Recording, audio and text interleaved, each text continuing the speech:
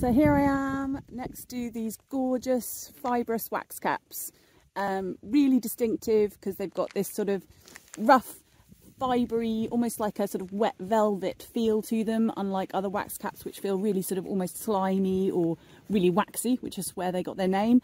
And they've got sort of fibrous stems or stipes as well, and they're this really bright orange colour. So yeah, really exciting to find these today.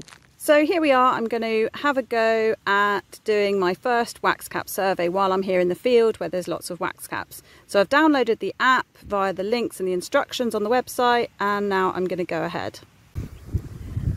Next, it wants to know what kind of area I'm in, whether it's a sports field, sort of brown field, extra industrial, cemetery, coastal, farmed or managed grasslands is going to be one of the most common.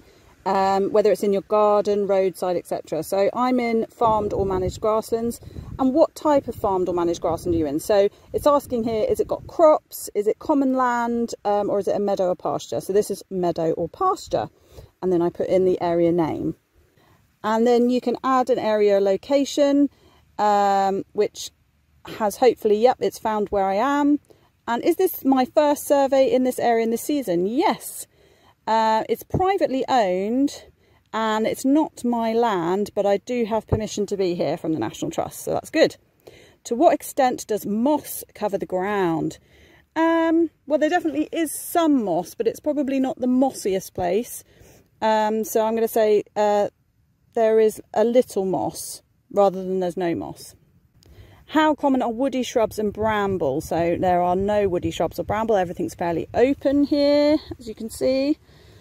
I'm obviously not applicable because I'm not in Scotland for the next question. Are there any animals grazing now? Not at the moment.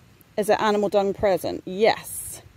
Rabbits, burrows? Not really.